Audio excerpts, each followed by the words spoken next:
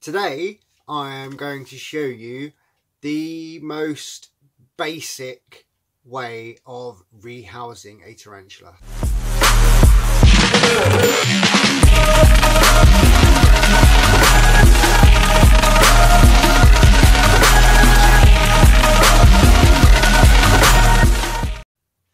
Hi guys, it's that tarantula guy here again today.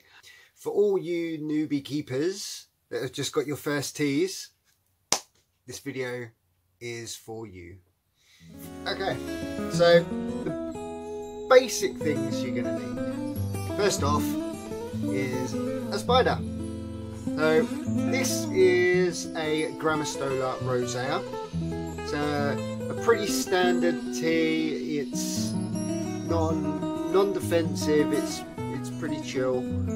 Mostly these are the things that I always hear about people getting for first tarantulas. Things like this: Grammostola rosea, Grammostola porteri, Brachypelma hamori, Brachypelma vagans. All those pet rock typical tarantulas. These are the ones that you're most likely to see in pet shops and things like that.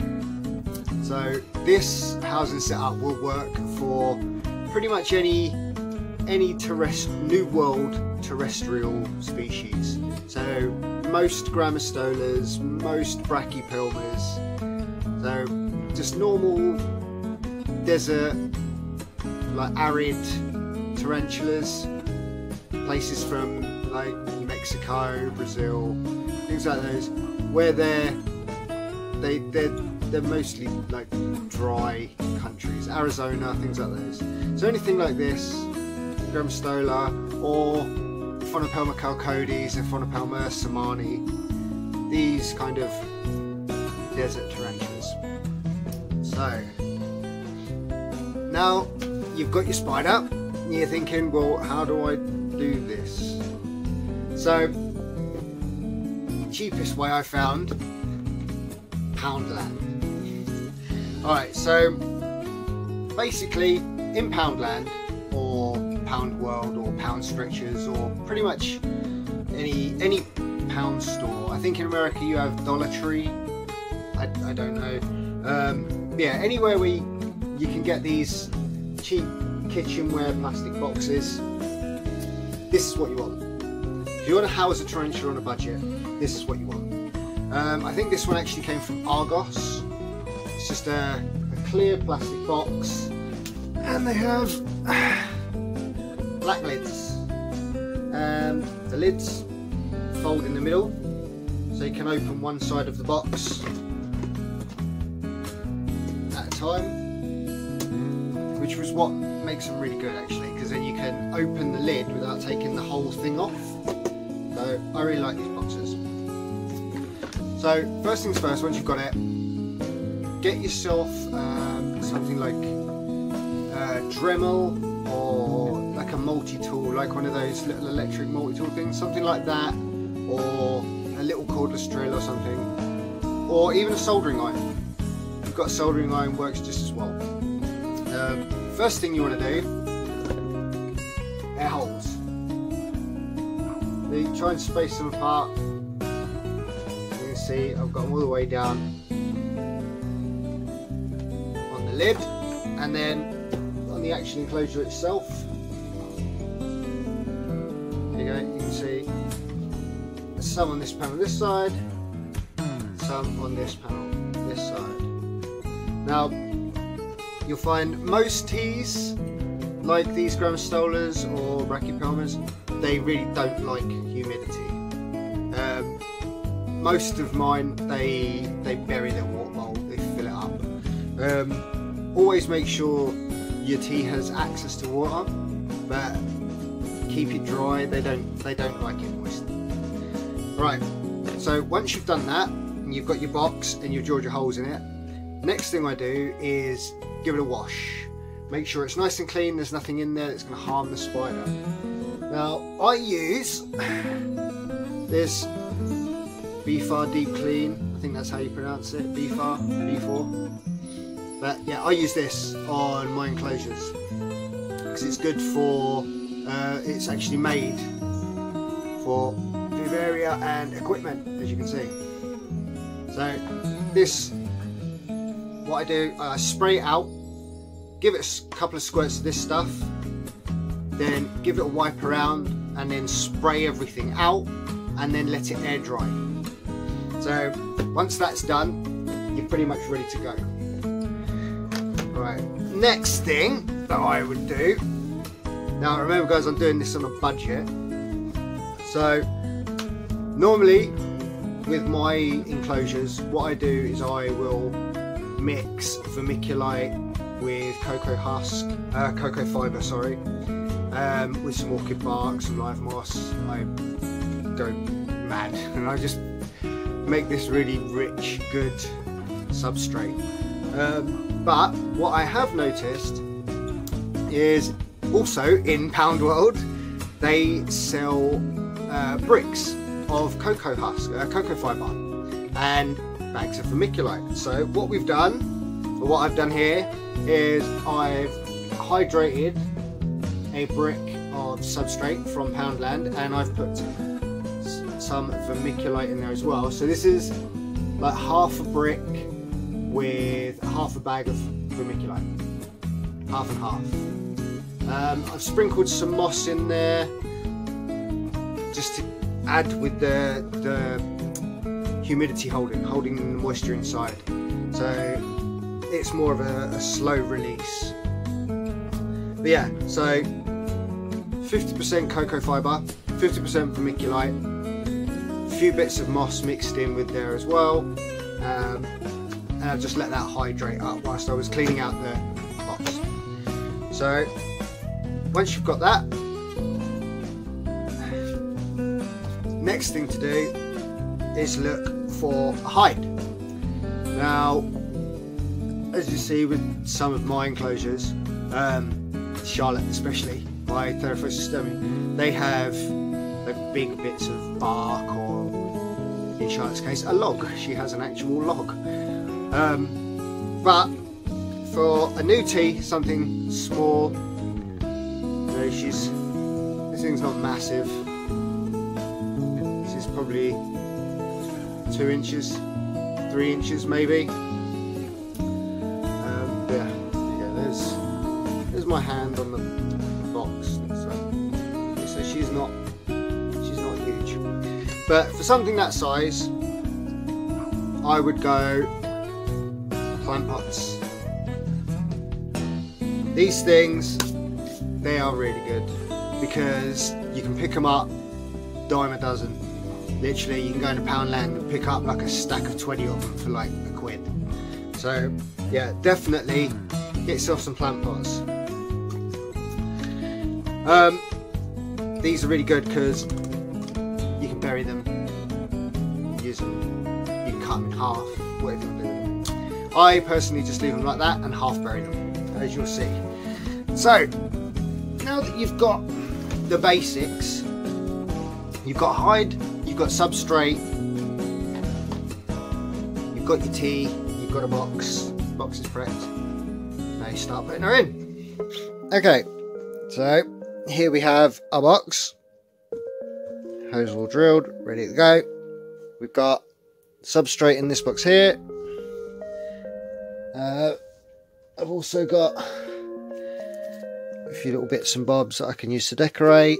Got some sticks, some strips of cocoa husk, a couple of plastic plants. We also have our hides. I have tongs. The spider is just here. There she is. And a catch cup.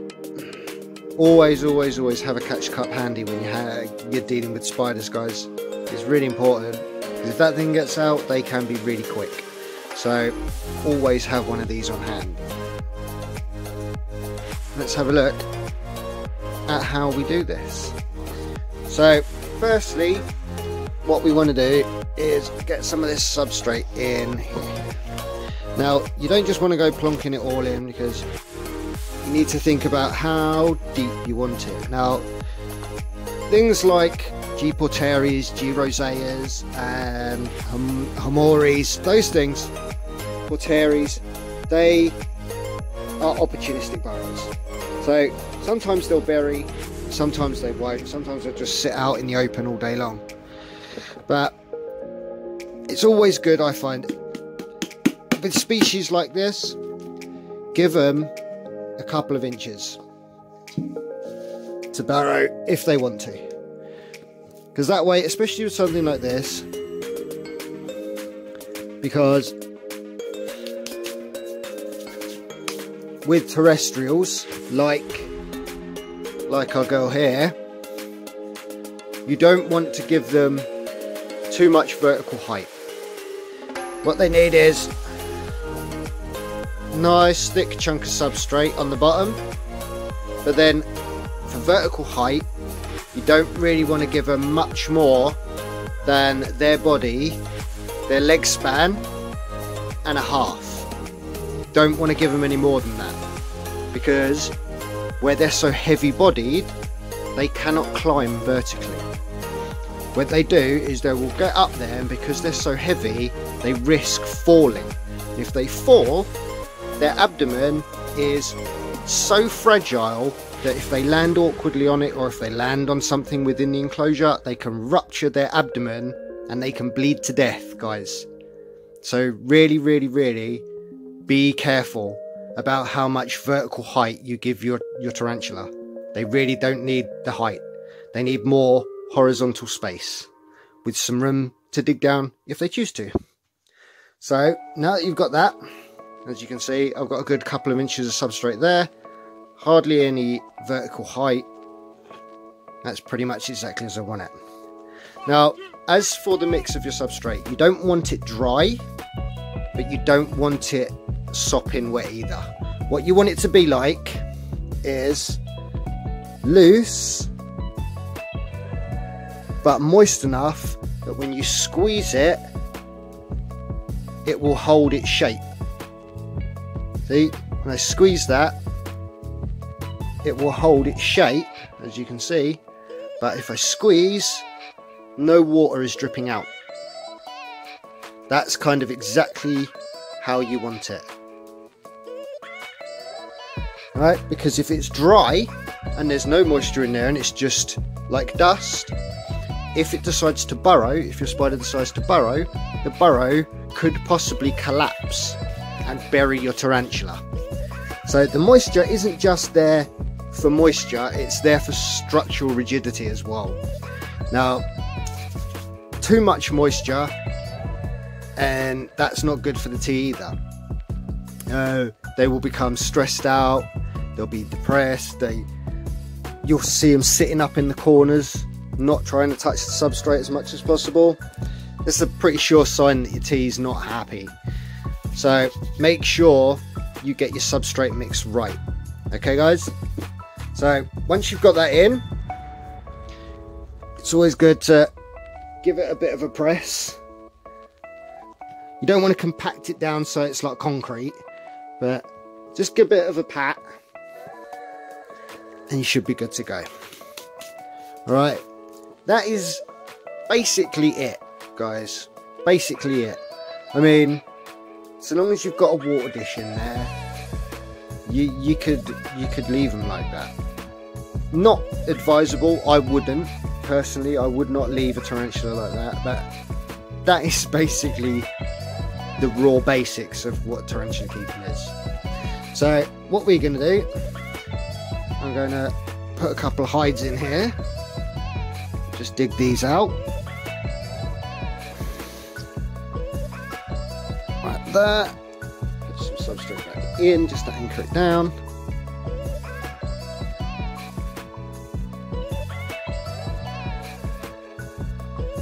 Alright, there we go. Now we've got a hide here, another hide there. Alright, it's really important you only keep one tarantula in here. Now, even though I've put two hides in, some of you might see it and think, oh, maybe you can put two together. No, no, no. There are very, very few species of tarantula that can live together. If I was to put both of my Grammostola roseas in here together, I would probably come back tomorrow and only have one left. Spiders and tarantulas are cannibalistic, guys, and they will eat each other. So any of you new guys out there that are just getting into the hobby and are watching this video thinking, oh, I've got a tarantula, I want to get another one, that's fine, grand. Really happy that you're into the hobby. Please, please, please do not put them together. Do some research, find out which species can go together, and look at other people's examples of how to house those together. But today, just one spider in this box. So there we go. We've got 2 hides. Now we're going to get some decoration. Each of these few bits and bobs here. You don't want to over decorate your insides, guys, because decoration makes zero difference to the tarantula. He or she couldn't give 2 hoots about what you put in here. So long as they've got somewhere dark and quiet that they can go and sit and wait for food, they don't care how it looks. So when it comes down to decoration, guys, it is purely about your own preference. But from experience and others' experience, I've kind of realised tarantulas, they don't really like it too busy. Most of the time they're happy with just a couple of sticks and a leaf. That's about it. If you give them too much, they kind of tend to stress out. So you don't want to be putting loads of stuff in here. But at the same time, you want to make it look nice, which is understandable. You know, if you're going to be looking at this thing a lot, you want it to be in something that looks nice. So I totally understand that. So some little bits and bobs, a couple of leaves. You can use bits that you find outside. I've got no problems with that, so long as they're treated. Now, the bits that I use from the outside, I will bake and boil, or boil and bake. Meaning, whatever you get, if you're using leaves from outside just to scatter in for some leaf litter, grand. Just boil them first, just put them in a pan, boil them up, drain them off, stick them in the oven. Now, it's really, really, really dangerous putting stuff in your oven. So, unless you know exactly what you're doing, I wouldn't suggest it. Go and research it first. Don't just go sticking stuff in the oven. I do not want people setting the houses on fire. But what I will do is boil up whatever I get, then stick it in the oven on the lowest possible temperature, and then I'll just sit and watch it. Literally, I'll probably go and check it every 5 or 10 minutes just to make sure I've not caught fire on anything or it's not burning or anything like that, and then just wait until it dries out. Once it's all dried out, it's good to go. Alright, so here is our water dish. This is just the lid off of a coffee jar. As long as it's got a deep enough dish inside to hold some water, that's all you need. Do not put a sponge in here. Don't put sponges in here. Tarantulas cannot drown. They do not suck through a sponge. They drink water just like everybody else. Not often.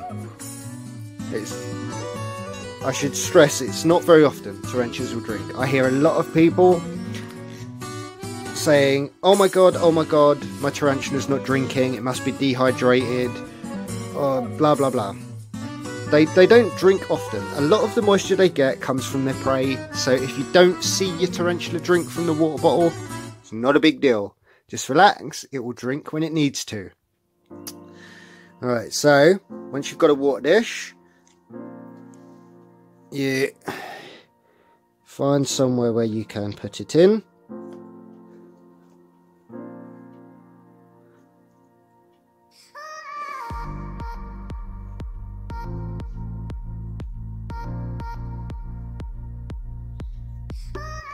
Just like so, and you fill her up.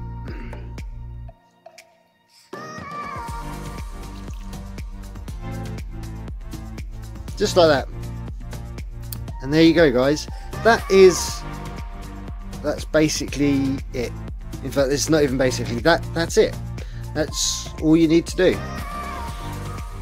So the box, like I say, you go into Poundland, you can pick one of these up for probably about 99p, maximum £2. Alright, just something like this with a lid. It's fine. So £2 on the box. The substrate and vermiculite were £1 each, and I've still got some left.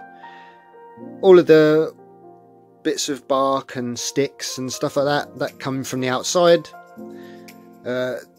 Plastic plants, it's not important to have them. Like I said, that's just for a visual pleasantry. That's all it is. It's just something nice to look at. It's not important. You don't need them. And these little pots that I got from Poundland as well, and I got a big stack of them for £1. So to be fair, if you've just got into the hobby, you don't know what's best. Perfect. You can house your tarantula for probably less than £5.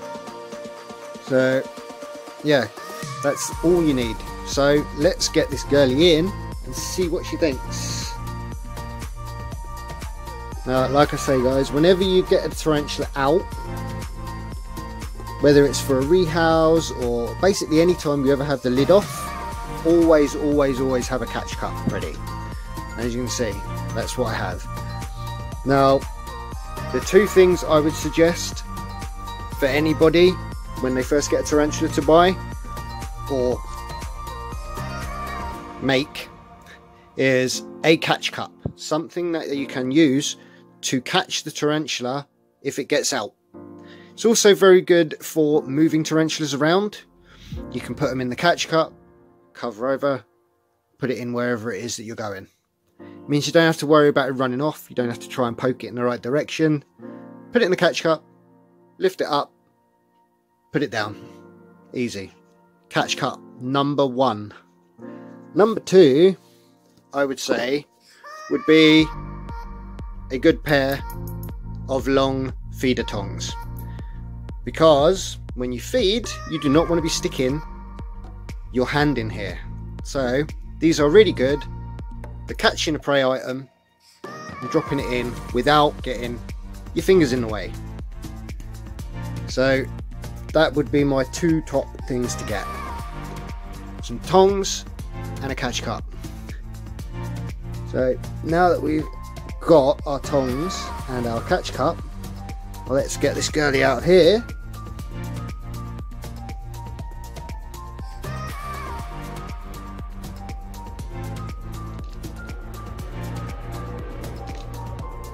Here we go. And that she is. She's right in there. As you can see, she's not very big. She's got loads of room in here. Now, they don't need loads of room. Tarantulas do not need loads of room. You don't need a huge tank for them. Alright? They don't need it. A lot of the time, tarantulas will spend most of their time just tucked away in here, in one of these little hides, just waiting for food to come scuttling along in front of it. That's all they do. They don't do much. This girl, she will probably be able to stay in here her whole life. So there's no rush. You know, she won't outgrow this. She will probably only get to about this big. Now that looks like a lot actually, but yeah. You know, she'll only probably get to 5-inch leg span. You know, they're not massive tarantulas. So she'll be able to stay in here. She won't need a rehouse. But something like this would be too big for a sling. So if you've got a sling, like in my last video where we got a whole bunch of slings, you wouldn't put a sling in here. It's too big. So remember that the size of your enclosure has to be appreciative of the size of the tarantula. So if you've only got a tiny sling, you're not going to want a big box. And if you've got a massive tarantula, they don't need a huge, great, like 150-gallon fish tank. They don't. Alright, so that's pretty much all you need to know without me waffling on any longer. So there you go, guys. That is how to rehouse AT on a budget. Yep, nice and simple, nothing too fancy. Yeah, I hope you enjoyed it. I hope you found it informative. I hope it helped. I really do. I am going to do another video like this, but for arboreals. May do that next Monday, because I've already got a video lined up for Friday that I'm going to film later this week, so stay tuned for that. So yeah, hope you liked this video. If you did, make sure you leave a like, leave me a comment down below, let me know how you've housed all of your teas, especially you new guys, all of you new guys that are new to the hobby. I want to know how you house these, so make sure you comment down below, let me know how you've been doing it. Especially some of you more experienced guys as well, especially some of you other YouTubers, because I know you watch my videos. Leave a comment down below, let some of the new guys know how we house our teas. So yeah, leave me a like, comment down below, subscribe for more, go and check out the Instagram at that tarantula guy, and I will see you on Friday for the next video. Bye.